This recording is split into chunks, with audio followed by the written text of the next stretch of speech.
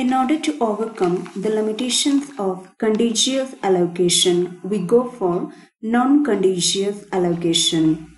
One way of non-contiguous allocation is linked allocation. Here, the file may not be allocated with contiguous set of disk blocks.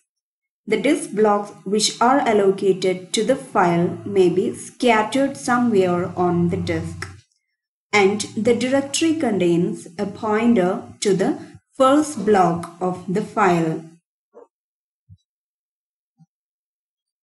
Here, the first file block of the file tr is located in the disk block number 12, and the second file block is located in the disk block 14, and the last file block is located in the disk block number 7.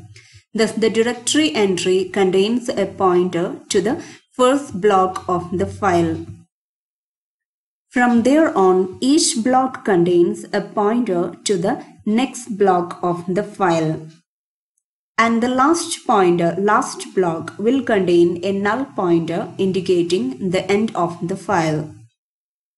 And the directory entry can optionally contain a pointer to the end of the file also. Now, what are the advantages of this method? Here there is no chance for external fragmentation. As long as there is enough space in the disk, any free disk block at any location can be used to hold the file blocks. Suppose we have a new file request which requires 4 physical blocks for its storage. Even though there are no contiguous set of 4 physical blocks, we will be able to keep this file on the disk.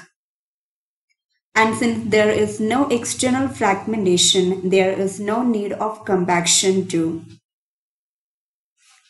The next advantage is regarding the size of the file. Even if the size of the file is not known at the time of file creation, it isn't an issue, since we do not need contiguous set of blocks. Also, as long as free blocks are available, the file can continue to grow on. Now, what are the limitations of this method? Here, the direct access of any block within the file is difficult. For even a direct access of a block, we should get the first block address from the directory, then move to that block, get the pointer for the next block, move to that block, and continue all the pointers till we can access our required block. Hence, this method is suitable for sequential access. Another limitation is the space required for the pointers.